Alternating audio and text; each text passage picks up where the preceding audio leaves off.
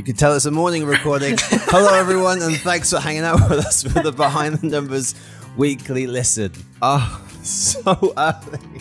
Why do we keep doing this? It's an eMarketer podcast made possible by mParticle. This is the Friday morning show, apparently, that reviews the most shocking media and retail news stories of the week. I'm your host, Marcus Johnson. In today's show, social media regulation is kind of coming. Everyone's confusion, including the people on this podcast, me included, is a reflection of just the kind of nightmare scenario that I think these technology companies have concocted for themselves. Will virtual try-on ever take off? If you're gonna, try on a pair of sneakers, for example, I imagine comfort would be a huge consideration in whether or not you're gonna buy that thing. How not to interrupt the consumer. So, by all means, when you're in these entirely new environments like TikTok, you need to think differently and try and become part of that conversation again. Formula One's new popularity, an unpopular opinion about in-store sales, and some random trivia about sea creatures.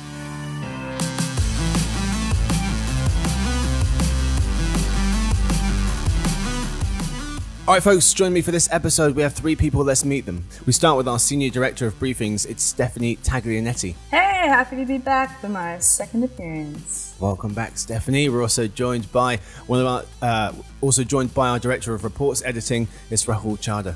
Hi, thanks for having me. Hello there. And finally, we have our Principal Analyst covering the UK. It's Bill Fisher.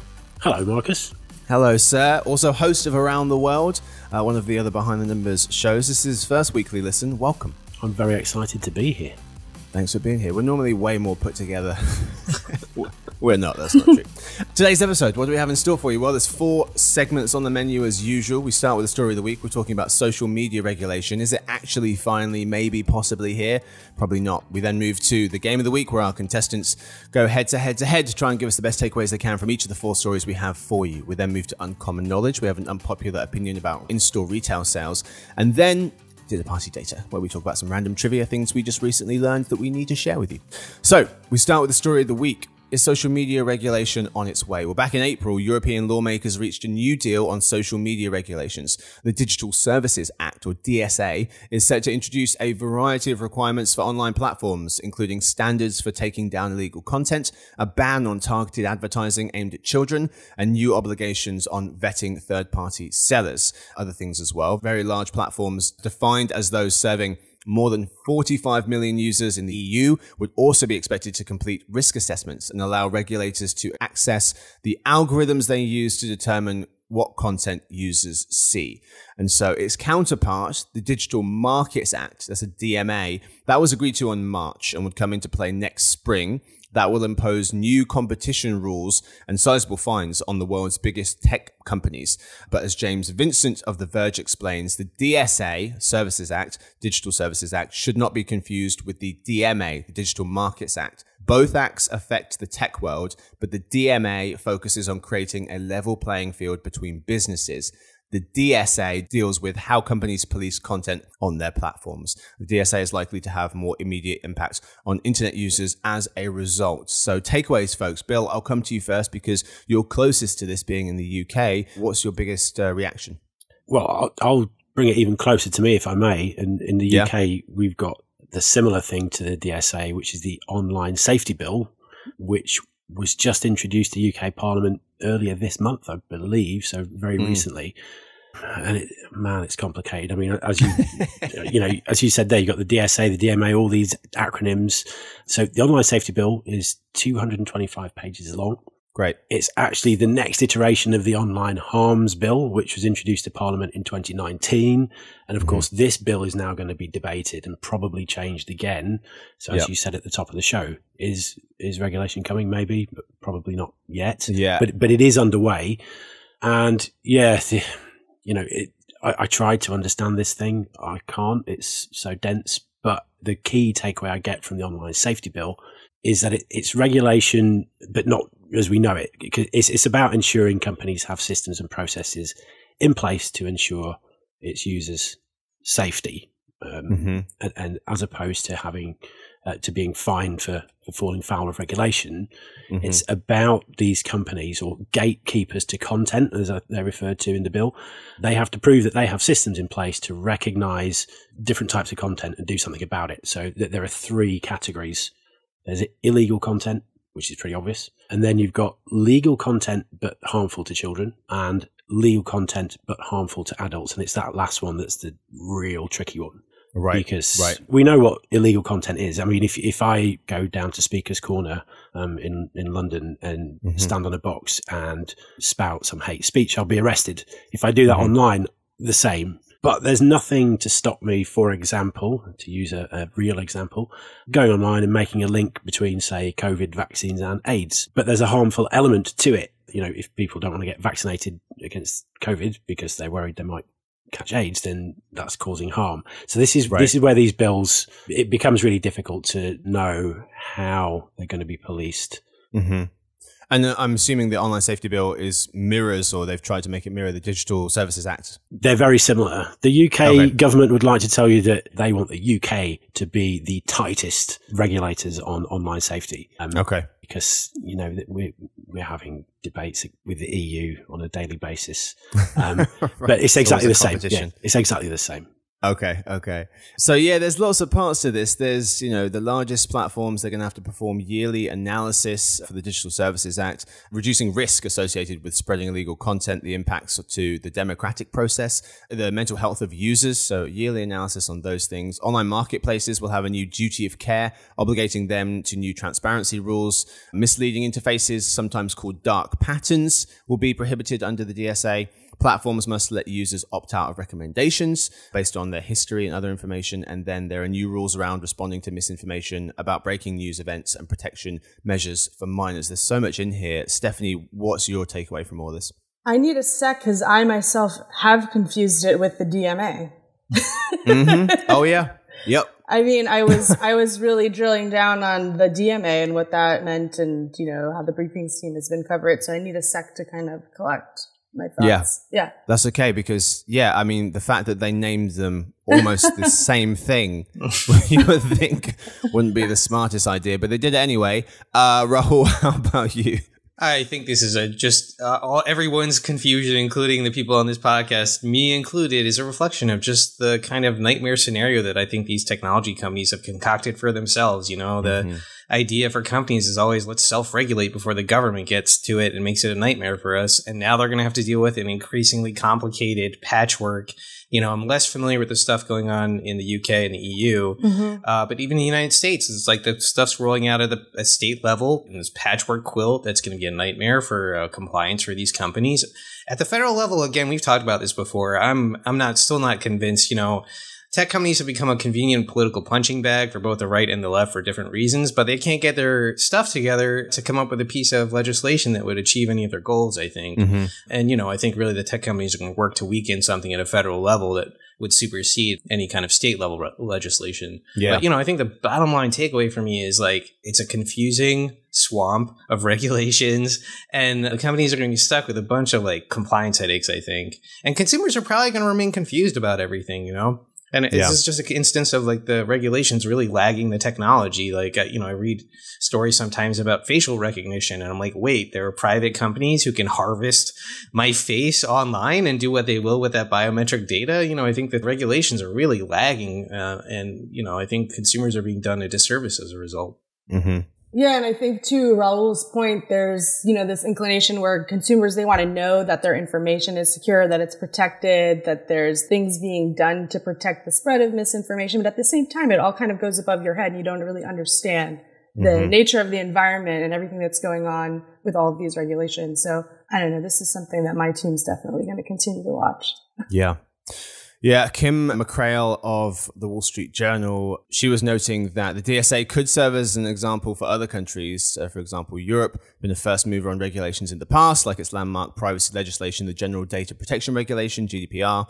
But also Celia Kang of the New York Times says, kind of getting at what Rahul, you were just mentioning, the US may be the birthplace of the iPhone and most widely used search engine and social network. It could also bring the world into the so-called metaverse, but global leadership on tech regulations is taking place more than 3,000 miles from Washington by European leaders representing 27 nations with 24 languages who have nonetheless been able to agree on basic online protections for their 450 million or so citizens in Europe. In America, Congress has not passed a single piece of comprehensive regulation to protect internet consumers and to rein in the power of technology giants. Over 25 years, dozens of federal privacy bills have been proposed and then ultimately dropped without bipartisan support. Celia Kang notes that it took decades of public anger to regulate the railroads through the creation of the Interstate Commerce Commission in 1887. It took nearly 50 years from the first medical reports on the dangers of cigarettes to the regulation of tobacco. And I was just looking up, Amazon's 28 years old, Google is 24, and Facebook is only 18 years old. So it could still be a while yet. Final thing to note on the DSA, platforms that fail to follow the rules could be subject to fines of up to 6% of their gross revenue, which for tech giants could be billions of dollars. It still needs final approval from the EU Parliament, representatives from EU countries, but that's unlikely to result in any further significant changes. Kim McCrell of the Wall Street Journal was saying the rules will apply to all companies 15 months after the act is voted into law, or from January 1st, 2024, whichever is later. All right, that's all we've got time for the story of the week. It's time now for the game of the week. First, quick word from our sponsor, mParticle.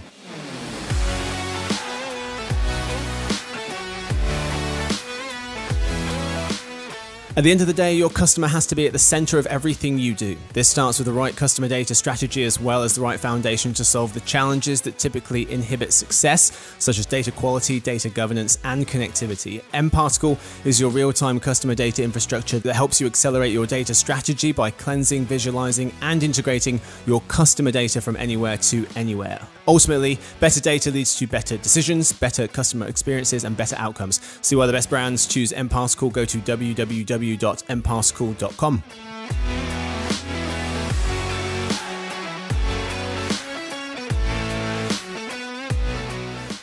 All right, folks, we are back. It's time now for the game of the week. Today's game, what's the point?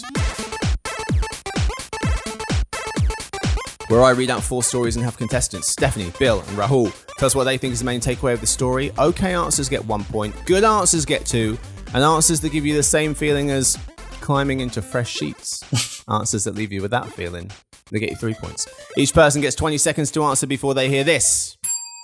If you run long on your answer, you get a yellow card. It's normally a technical foul, but I've modified it for Bill. Thank you. And you get minus 2 points as well with that yellow card. 2 yellows gets you a red, gets you a red card, and gets you sent off or ejected from the game, if you will. Whoever's the most points after the end of the game wins, gets the last word. We start with Stephanie for the first round. Will virtual try-on ever take off? Snapchat's dress-up feature turns your phone into an AR shopping mall, making it easier to virtually try on almost anything, writes David Pierce of The Verge. When you open the Dress Up hub and pick up an item, you can try it on through Snap's AR lenses, take a picture of how it looks on you and share it with folks. Dress Up will also have creator content as well as tips and ideas from brands, all changing based on what you like, how you use the platform, and even where you're located, says Mr. Pierce. But Stephanie, will virtual try-on ever take off? What's the point? I mean, I think it's cool, but I don't see the utility beyond that, especially if it's supposed to influence a buying decision. If you're gonna, try on a pair of sneakers, for example, I imagine comfort would be a huge consideration in whether or not you're gonna buy that thing. And I immediately think of how something like virtual try-on could actually escalate the problem that we have with returns, right? People are very willing to buy something, return it if they don't like it. And apparel actually has the second highest return rate in retail categories. So I think virtual try-on could just escalate a problem like that. Stephanie's like, when did comfort stop mattering? Rahul, you're up. Yeah, I think it's possible maybe this will catch on, but I don't think we're there yet. I think one of the reasons is that people are going back into stores according to the U.S. Commerce Department data. So it kind of obviates the need for a virtual try-on if you are willing to go to a store and put the garment on in the real world. I also think that, there's still a gap in terms of widespread AR adoption, people actually using these tools. Like, we estimate only about a quarter of the U.S. population uses AR once a month. I did think actually that Snap's features might have been a play more to appeal to sellers of clothing. So their play is, hey, we have this whiz-bang feature, upload your product catalog. Our users can do this virtual try-on thing and we'll both make some money. So I don't know, that might have been the motivation here for Snap. Bill. Yeah, I agree with Steph. I think it's a bit of a fad. It will remain niche at best. I'm actually reminded of a question I was asked at a job interview several decades ago now about the future of reading and books. Will books go out of fashion? I was asked. I called it then. I said no. People always want to have the physical form in their hands. And I think that applies to clothes. AR's fun, interesting, but it's never going to replace the reality of putting an item on, seeing it, feeling it there and then. So it has legs, but it will never become mainstream.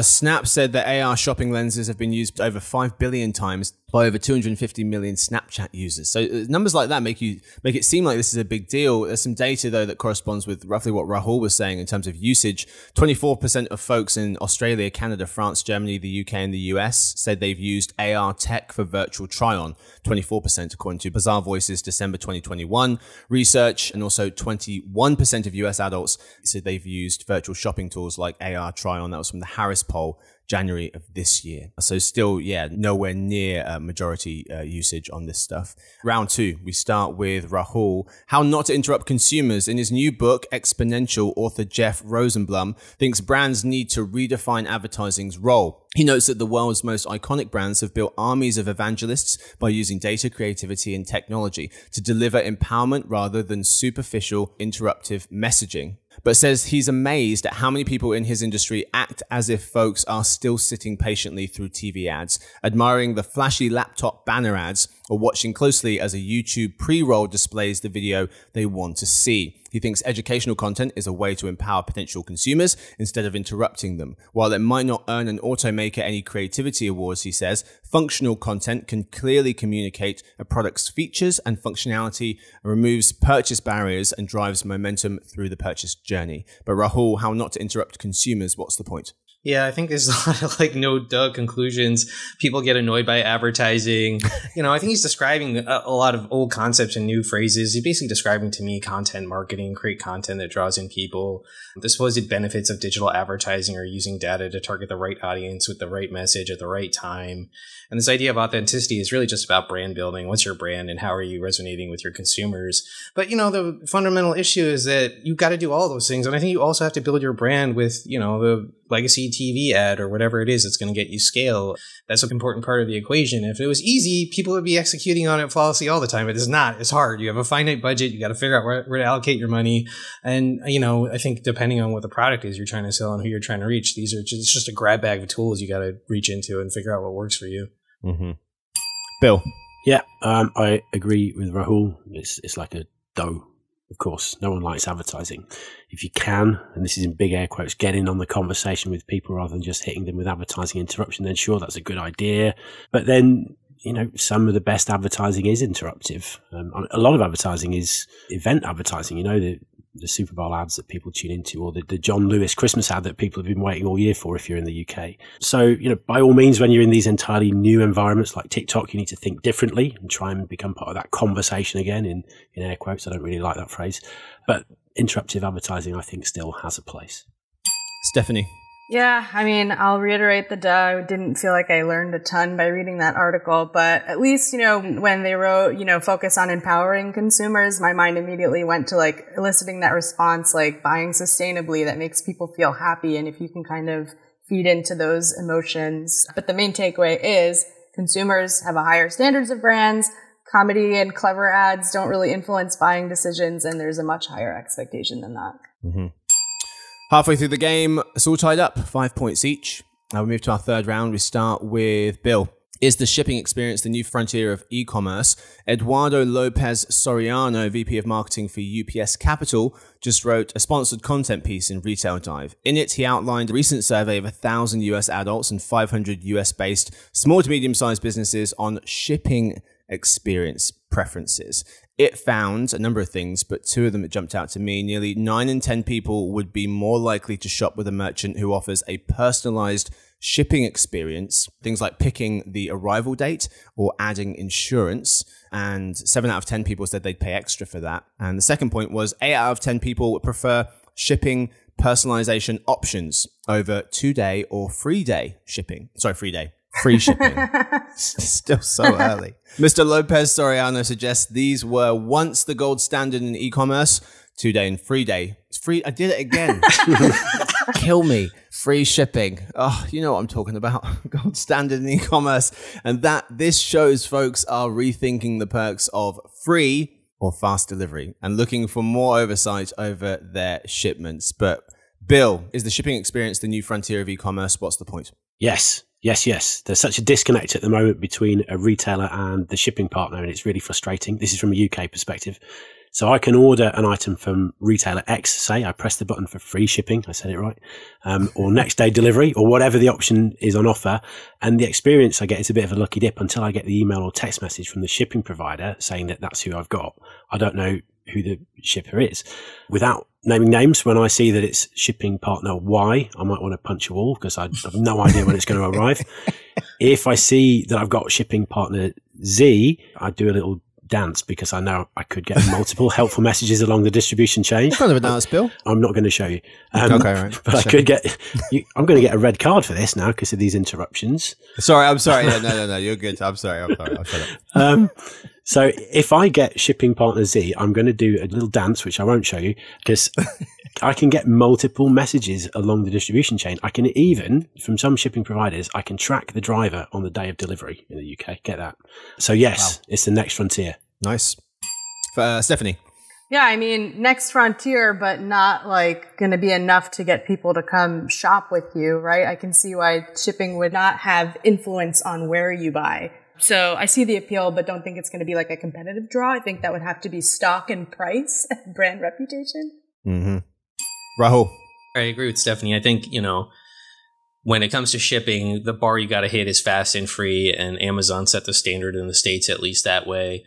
Beyond that, these guys talking about personalization, I'm not buying it. I don't think anybody really cares that much about is it really easy to buy insurance for this thing? Or, can I choose the day it's delivered? Most people just want it fast. They're willing to wait for their packages or whatever. That's table stakes. I think our own research on benchmarks, I'm thinking of something that Blake Droge, one of our e-commerce analysts, a report he wrote about is on subscription e-commerce. It's like, these are table stakes. People expect fast, free shipping. And if you want to differentiate, you got to go beyond that. We move into our final rounds. Bill is just out ahead of the other two folks. It's all to play for because it's double points in the final round. Double points. Formula One's new popularity. We'll start with Stephanie. Formula One's newfound Western popularity presents brand opportunities, writes Insider Intelligence analyst Daniel Konstantinovich. Formula One, Americans, is when cars drive around a track that's not just turning left like NASCAR. All right, it's actual competitive driving. Just let you know. Okay, Miami's debut Grand Prix broke viewership records for Formula One in the US. Viewership for the Miami hosted one of the races this year, and it doesn't normally, is the point. Viewership for the ABC broadcasted event peaked at 2.9 million and averaged 2.6 million, according to ESPN. The previous viewership record came back in 1995, was around 40% smaller. And it wasn't just this race, Daniel notes. Viewership is on pace to surpass 2021, which was this year's viewership, which was the most viewed F1 season on US TV. But Stephanie, Formula One's new popularity, what's the point? You asked, does this present a brand opportunity? So yes, it seems like they have a young audience, like there's an opportunity to take advantage of the space while it's growing in popularity. But, for me, what I thought was the coolest takeaway here was actually Netflix's ability to spark interest in a live sponsored event. A lot of the rising popularity of F1 was attributed to that Netflix documentary. So I think that's a really cool strategy and something to think about there. Mm-hmm. Drive to Survive. Rahul. Yeah, that was the same thing that jumped out at me. It speaks to the power of well-executed content marketing. I don't know if that was the intention of F1, but it seems to have yielded a really useful result for them in the U.S. It seems like they've tried a couple times to break in the U.S. market and failed, and now they've successfully done that. And it made me think about soccer. Is there any chance that if somebody created a captivating docuseries about soccer, it could actually generate more widespread interest in the U.S.? I don't know. I also got to note that I feel like whenever you throw in a sports-related issue in the game, I'm getting handicapped. I don't know if it's intentional on your part. I'm notoriously ignorant of all things sports, but that's what I think. It's on purpose. Bill. Yeah, so you're talking to European here, so F1 is part of my psyche, and brand advertising it's always been a huge business in the sport. In the 70s and 80s, the cars were like giant cigarette packets emblazoned with the tobacco company's logos.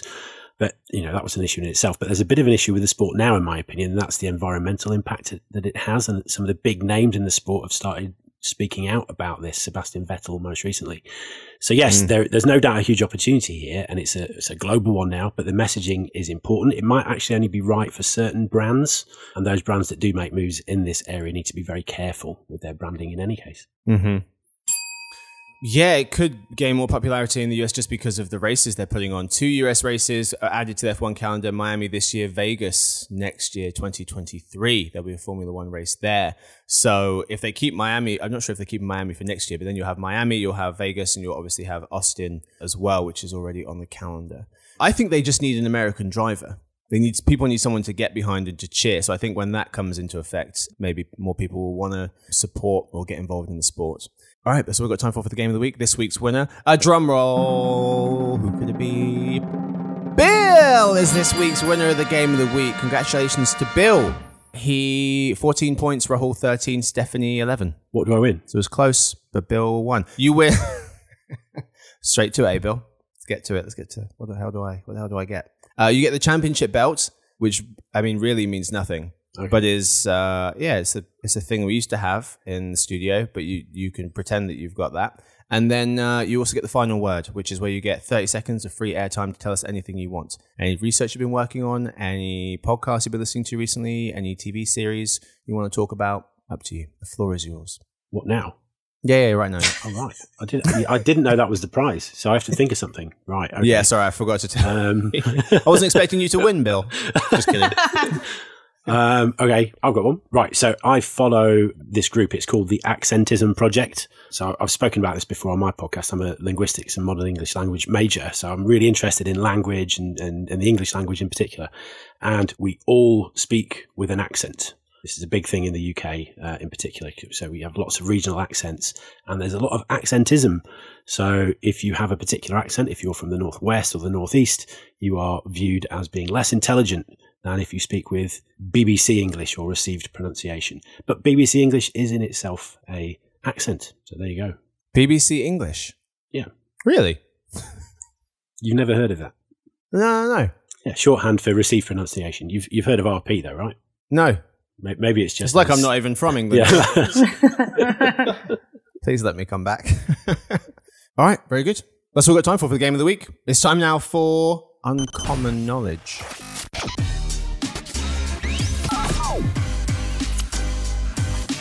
Welcome to Uncommon Knowledge, the segment where we offer up some unpopular or atypical opinions about things. We start with an unpopular opinion from the BBC Radio 1 feature. This was inspired by. Then we have an unpopular opinion from the internet. And finally, we get an unpopular opinion from one of our panel related to the media world.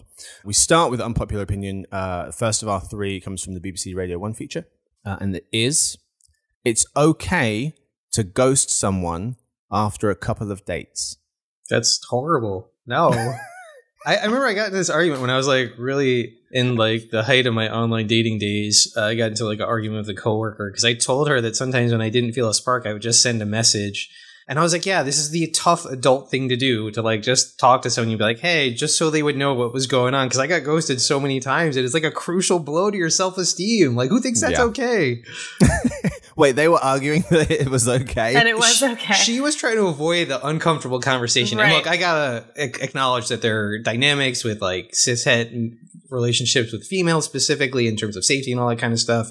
So I understand sometimes why there are reasons why people do it. But I think as a man in those kinds of situations, it was always my responsibility to like just tell people what was going on. Yeah, Yep. That was my one caveat, Raul. It totally depends on the circumstance. If you're not feeling like threatened by that person and, you know, you had like an okay time, there's just no spark, as you've said, it's the decent thing to do as a human being, somebody that you've spent time with, to just let them know, not keep them wondering. But of course, there are all sorts of constituencies about like, you know, comfort and perceived threat that I could understand why that would be the move to ghost. Every time Bill contacts me once a month to work out what he's going to be talking about on his show, I ghost him all the time. That's true. Sorry, Bill. Bill, any thoughts? Is it okay? Is it not okay? No, it's not acceptable, Marcus. Okay, all right. Just, yep, no, Marcus, it's not acceptable. Respond to my bloody emails. All right, I've got one more for you before we get to the serious one. This is from the internet. Milk is disgusting. And anyone caught and anyone caught drinking it should have to leave Earth. How do we feel? It's a very strict penalty. Yeah. It's a very specific penalty. I don't mind a glass of milk, but it needs to be paired with a cookie. How about warm milk? Do you warm your milk before you drink it? No. Yeah. Milk as a drink, as a standalone drink, is like really confusing, and I think just speaks to the power of like the dairy lobby in America. Remember those Got Milk commercials you used to see all the time? Yeah. In cereal, I'm like totally a fan. I'm like, yeah, I'm a huge fan of cereal. It's like a great all day meal sometimes when I'm feeling lazy, but as a standalone drink, yeah, I'm not a fan. I sometimes need it after something really spicy, though. It's like it's just to alleviate that palate. I think that's the only time I would drink a glass of dairy milk. It's hard to pull off as an adult, you know. I think there's something in this, though. I don't know if any of you seen the stunt that PETA pulled a couple of years ago now, and they were in the street giving people glasses of milk. And they were billing it as a different type of milk. This is a new milk. Taste it and see what you think. And they were drinking it, and really quickly, this is people for the ethical treatment of animals. Exactly, PETA, right? Yeah. And it was rat's milk or cat's milk or milk from animals other than cows, and people were obviously disgusted. But in essence, that's what milk is.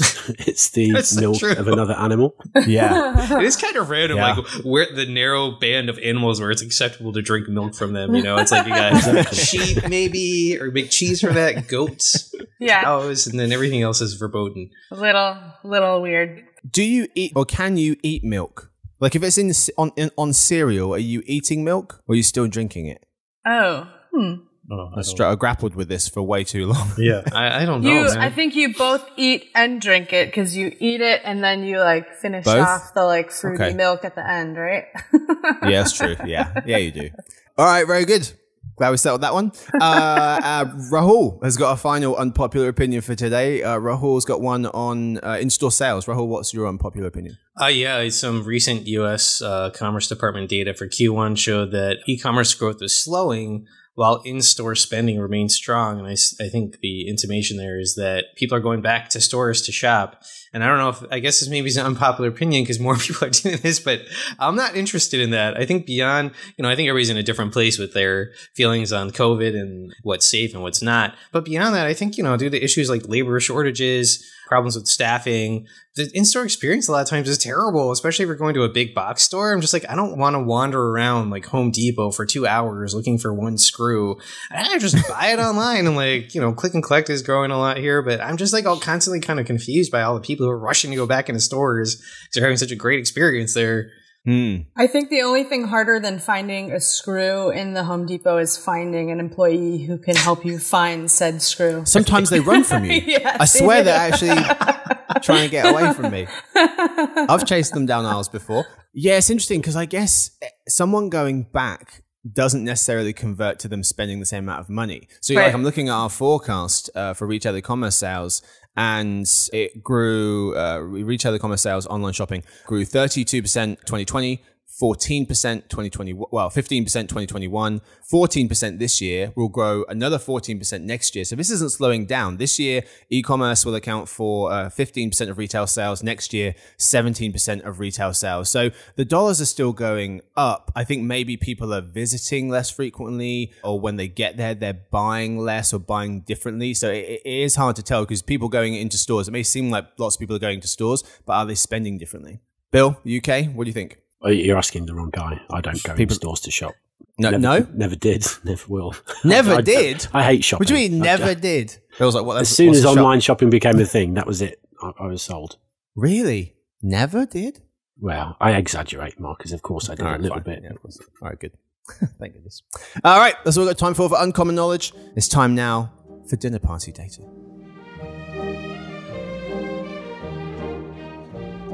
This is the part of the show where we tell you about the most interesting thing that we've learned this week.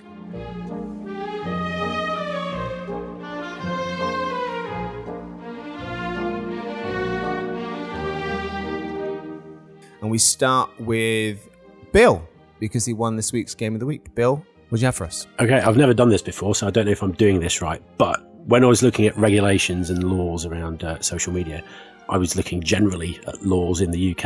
And I discovered that in 1986, the Salmon Act was passed by a United Kingdom Act of Parliament, which outlined legislation that covered legal and illegal matter within the salmon farming and fishing industries. So it became illegal to handle salmon in suspicious circumstances.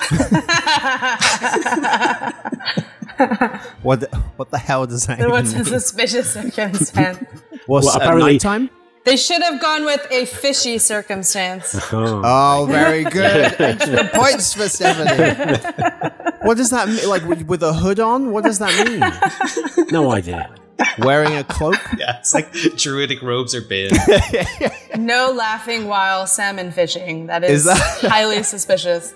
Is that still on the books? It's not. It is. It is still on the books. All right. That is good. Very good. All right. Stephanie, what do you have for us? Back into the sea. So, if you've ever enjoyed scallops, it's one of my favorite seafoods to eat. Did you know that when living, they have over 200 eyes, and they are over 200 eyes. And Like eyes, like to eyes see to with. to see with in the sea. Oh. Yeah, no, I'll keep going. But I highly encourage everyone on this call, anyone who is listening, to please Google image search live scallop eyes, and then you are so welcome for the nightmare material.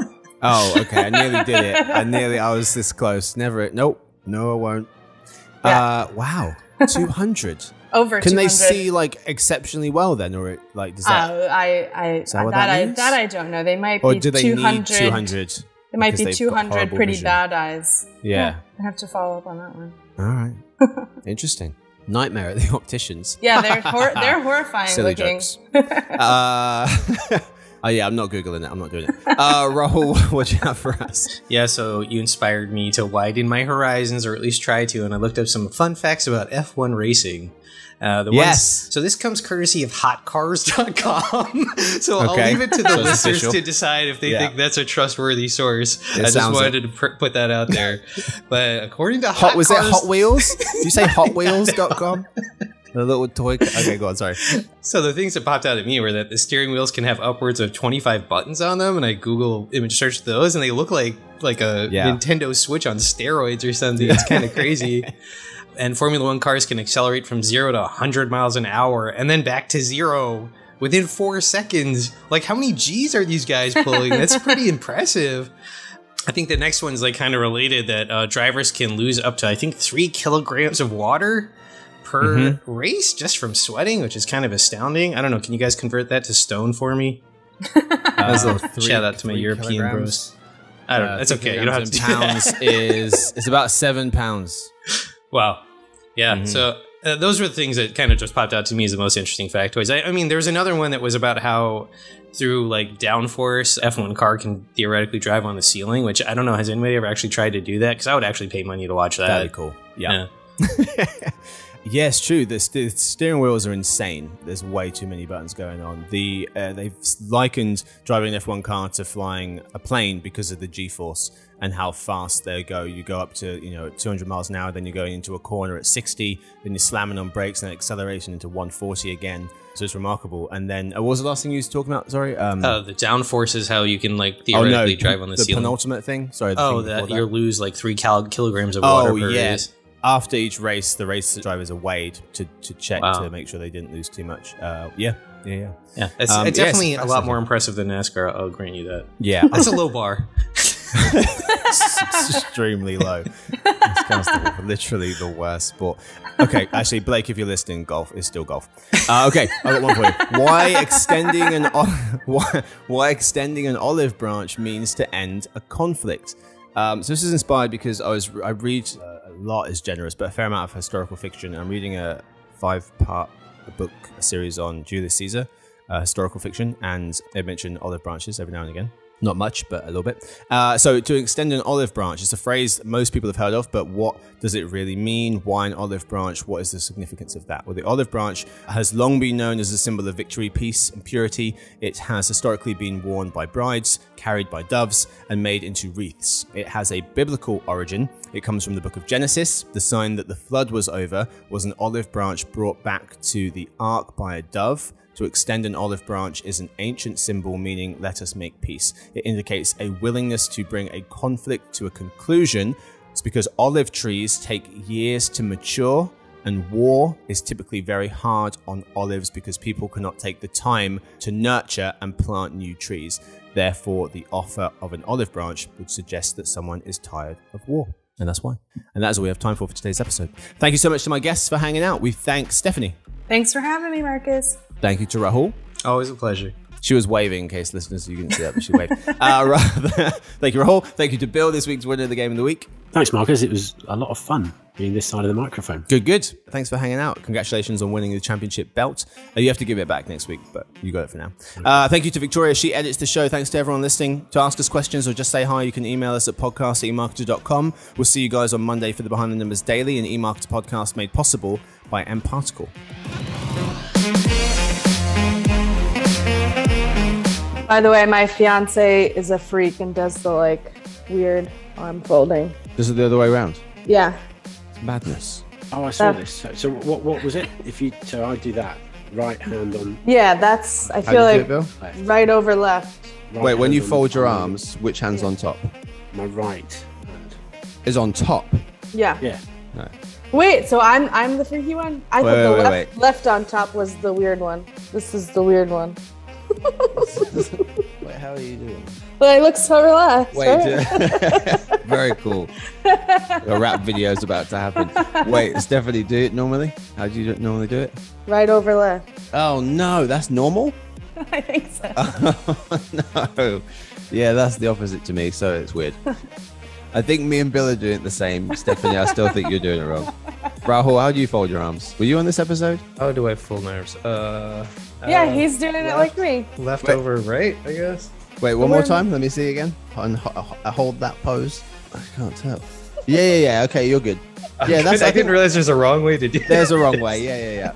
There are people that do it the opposite, and it's madness. And you're the arbiter of that. Yeah. Just making sure everyone's on the same page. Sure. It's out of Gotta keep control. them honest. What about putting on pants? Which leg? Putting on pants, I usually hold them out and jump in. Is that not right? Put on pants. I don't know. That's a good question. I think left leg. I go left first, then right leg. There's also a wrong way to do that.